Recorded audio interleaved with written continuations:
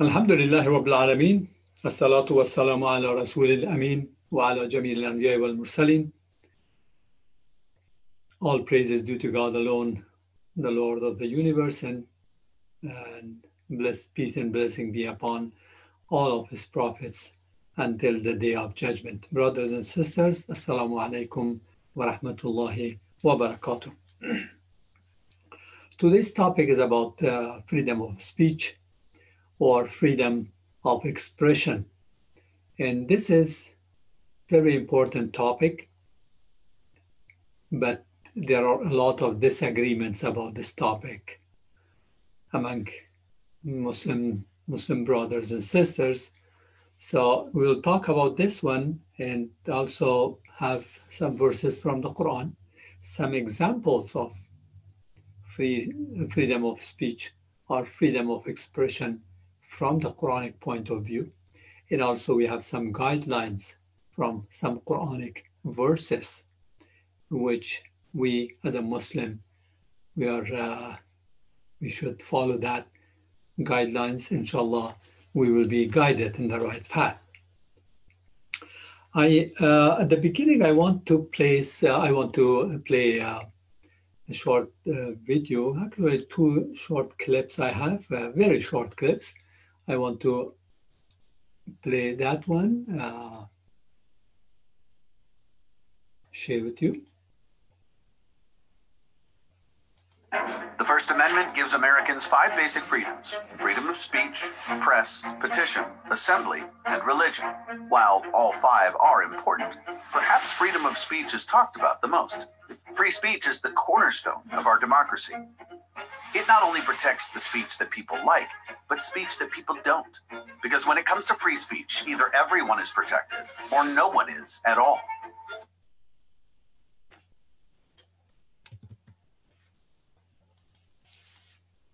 So when we say freedom of speech, actually, according to this clip, either everybody free to express themselves, or if we censor that the expression, there's no freedom of speech, and this is really really important thing. And another video, also the very short video, but this one from Professor Tariq Ramadan, actually. And I would say, because you were speaking about Muslim majority countries and the West, my take on what is happening in the West as well as what is happening in Muslim majority countries is that we need to be clear. Freedom of expression should be protected in Muslim majority countries as well as in the West. For me, there is no double standard. Was there 1 week after the cartoon controversy started, I said to the Muslim, this is my sentence, the phrase I put it, take an intellectual critical distance. Don't react to this, just say you don't like it, but this is part of the debate in France or in Denmark or in Europe. To the point that what we have to acknowledge is that in France, as well as in Denmark, and then in the Netherlands, and even here in this country, in the UK, the Muslims, when they are dealing with criticism, their reaction is in majority quite reasonable. They are not today. It's not the same as when it happened with Salman Rushdie. So in this short videos, it shows especially Tariq Ramadan actually brought up the incident happened 5 years ago or 6 years ago in France. And lately also, unfortunately, it happened in France and some people got killed, especially 3-4 days ago, 3 people, innocent people got killed because of that kind of violence. And I mentioned at the beginning that there are some examples of free speech in the Quran.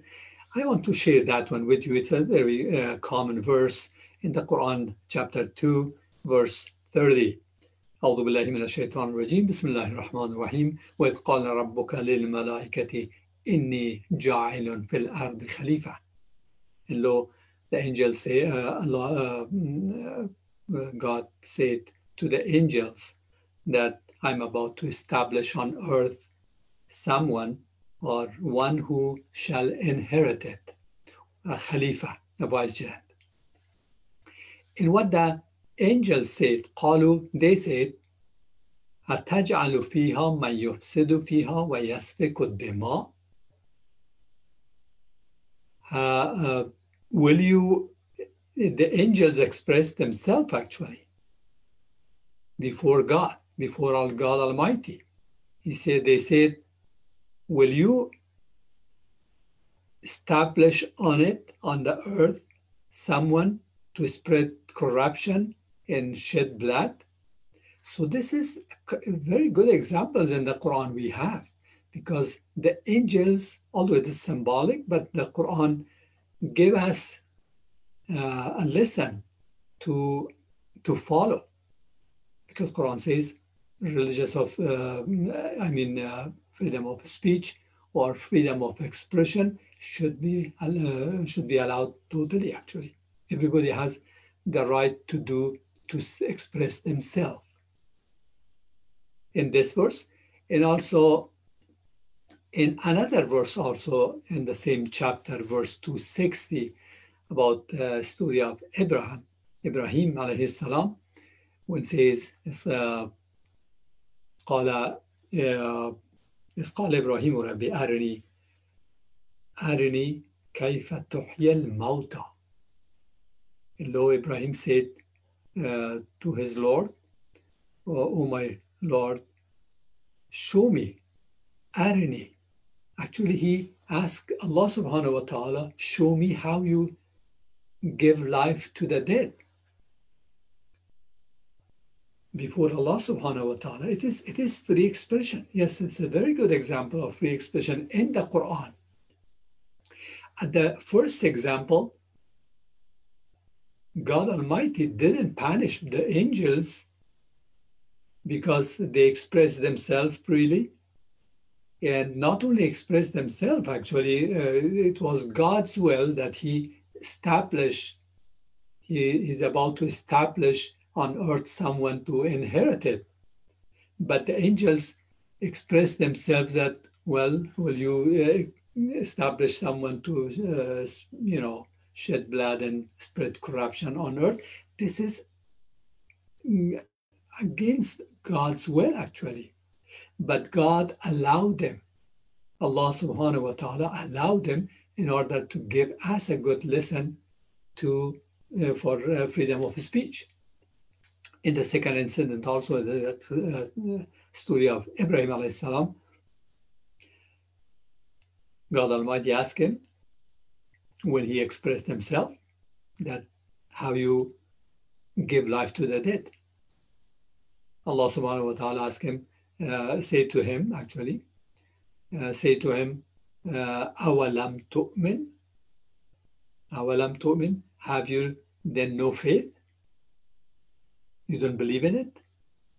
And Ibrahim replied, walakin liyatma'inna qalbi.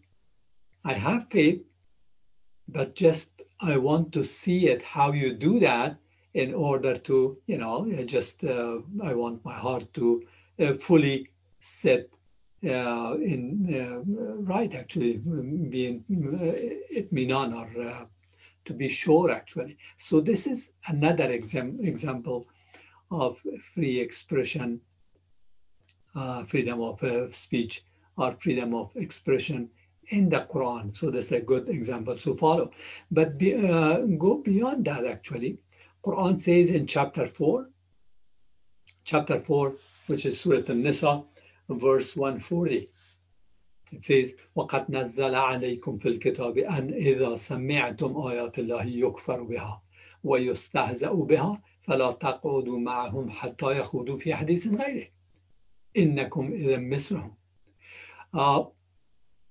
Indeed, Allah subhanahu wa ta'ala revealed in the divine revelation, revealed that whenever you hear people deny the truth of God's messages, يُكْفَرُ بِهَا, deny the truth of God's messages. Not only that, وَيُسْتَهْزَأُ بِهَا, and mock at them. Like in this friend's example, making cartoons of the Prophet sallallahu alaihi wasallam. If we consider that one mockery, which is mocking. So making cartoons of Prophet Muhammad sallallahu alaihi wasallam, or some other places they burn the Quran. So this is, Quran is a sign of God. The prophets, all of prophets are signs of God. So Quran gave us the guideline how to do and what to do actually in that kind of situation. If you remember the first clip I put, that freedom of speech is either there is freedom of speech or there is no freedom of speech, because we don't know where to put the borderline. If we say, okay, for example, nobody should make cartoons of a prophet, this is the borderline. If we are living in the West, we can put the borderline there. But in some other countries or some Muslim communities in some other liberal Islamic countries, actually, even if you say that Islam is not a religion of peace, that might be offensive for them. It might be offensive, and they might react violently. Why you say against Islam such a statement? So this is why it is very, very difficult to place the borderline, where to place the borderline. But the Quran beautifully in this verse, in chapter 4, verse 140, mentioned that when you hear people deny the truth of God's messages and mock at them, it says, فَلَا تَقْعُدُوا مَعَهُمْ حَتَّى يَخُوضُوا فِي حَدِيثٍ غَيْرِهِ. And you shall avoid their company until they begin to talk of other things. Even Allah subhanahu wa ta'ala doesn't ask us to cut off our relationship with that group. Maybe they are part of our family, maybe they are friends, but they just did something which is offensive. Quran says, avoid their company temporarily. Just for a few minutes, go outside.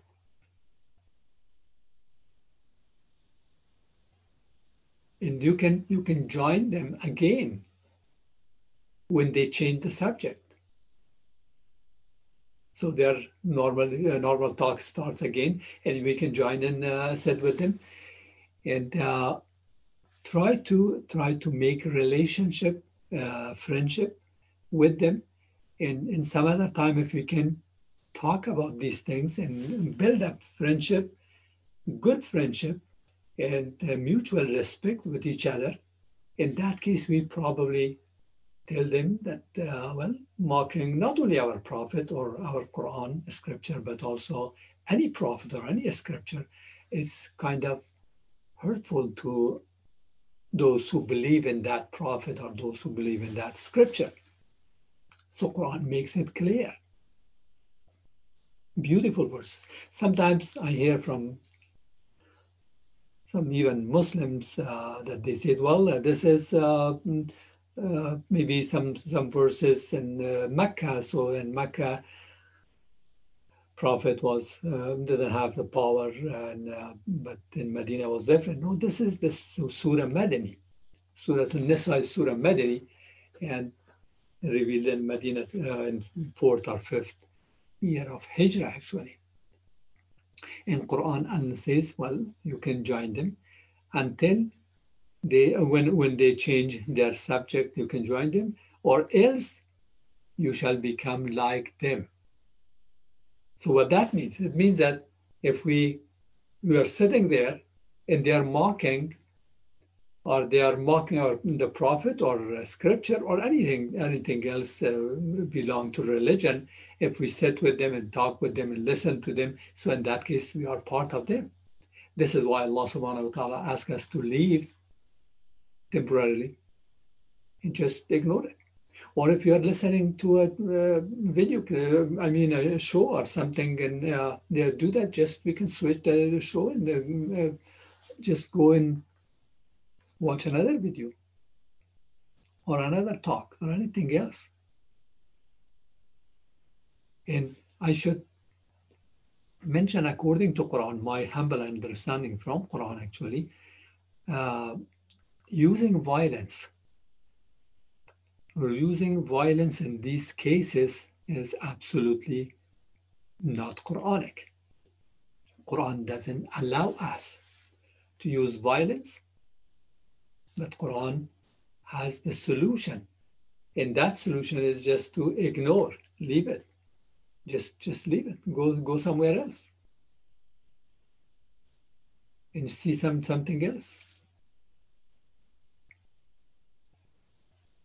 And this is very, very clear in this verse. And also,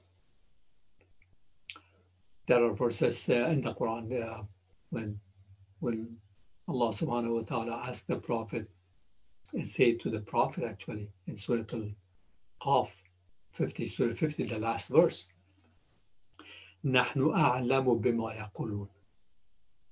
Because people maybe mocking at the Prophet, saying something that hurting the Prophet actually. Quran makes it known actually. It's clear in the Quran. They used to say to the Prophet, Sahir, which is magician, or Kahin, or Majnoon, which is, not sound or not sane, or crazy. See, on these words actually, they are offensive. They used to tell the Prophet, and Quran says, نَحْنُ أَعْلَمُ بِمَا يَقُولُونَ. We are fully aware of what they say to you.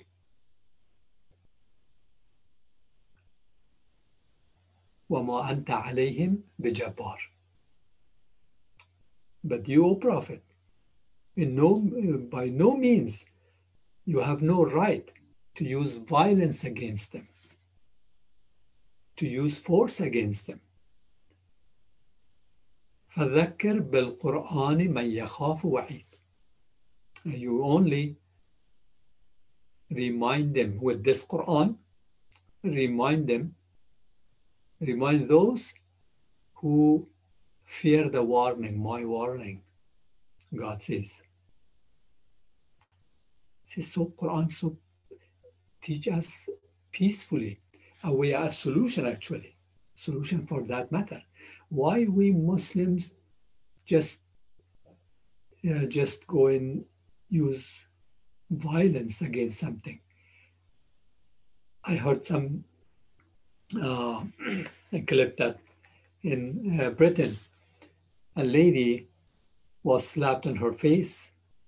A Christian lady, actually, she was Muslim and converted to Christianity, and talking in Speaker's Corner, very famous Speaker's Corner in London. And someone slapped her on her face actually because she said something that was offensive to that person.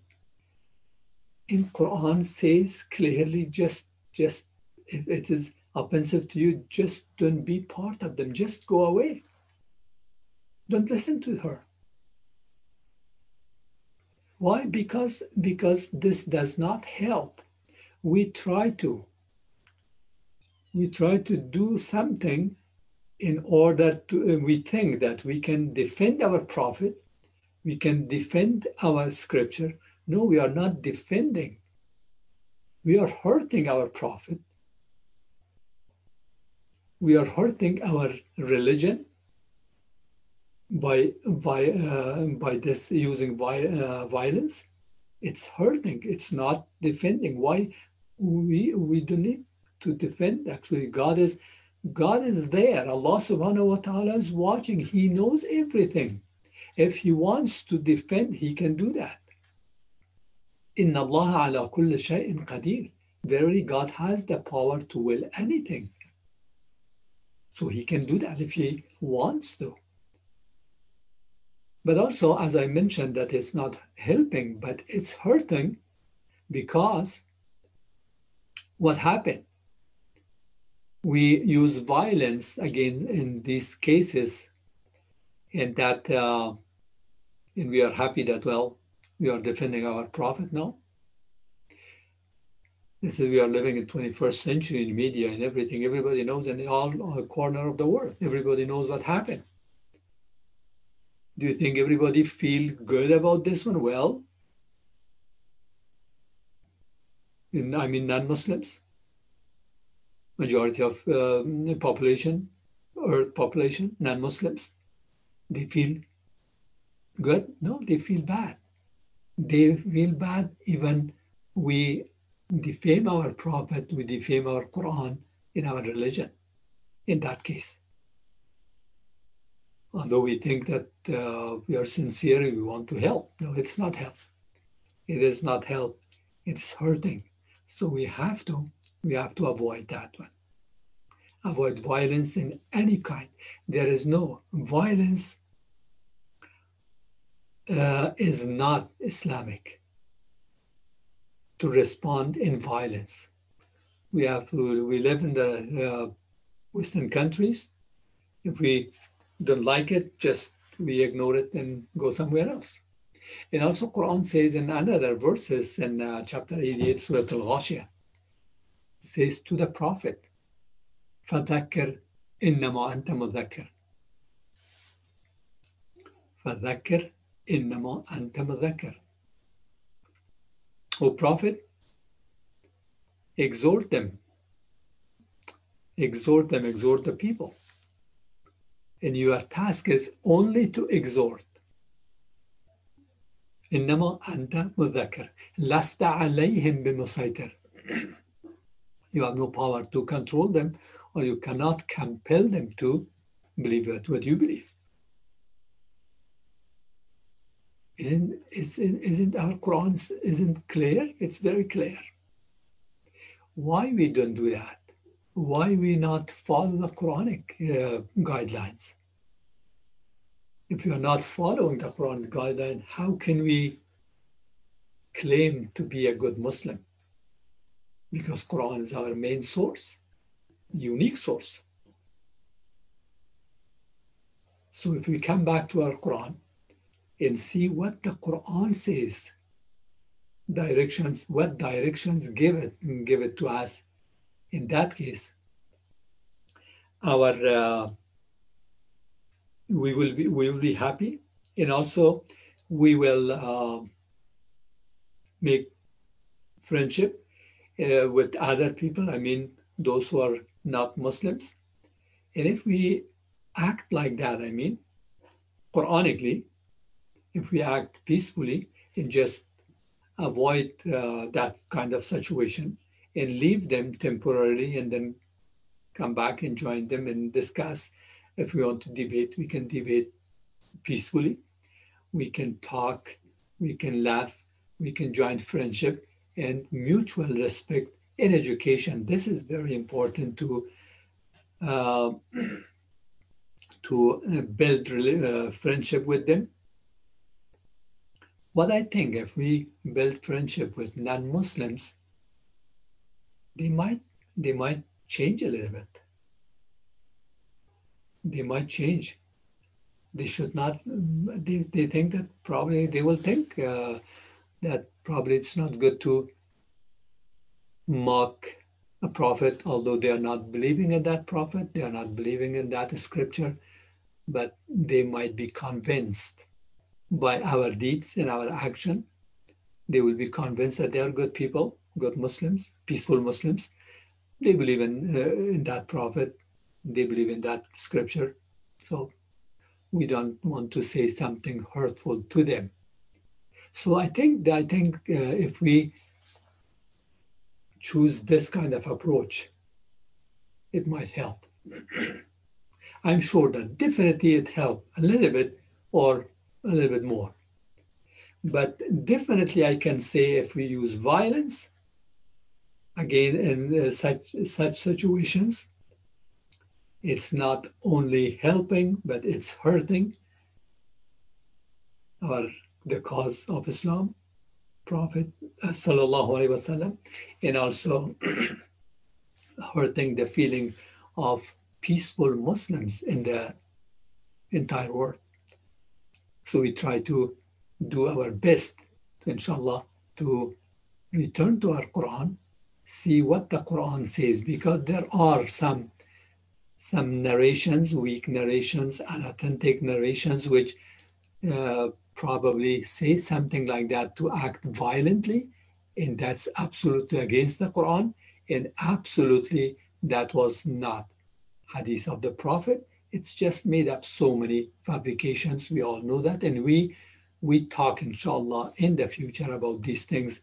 That so many of these narrations, false narrations, attributed to the Prophet, and it's the Prophet was unaware at all, because it's not Quranic. We can reject it totally, absolutely, if that contradicts with the Quran, because Quran is our unique and main source. Inshallah, we will be rightly guided. So we'll talk, inshallah, in the future. Assalamu alaikum wa rahmatullahi wa barakatuh.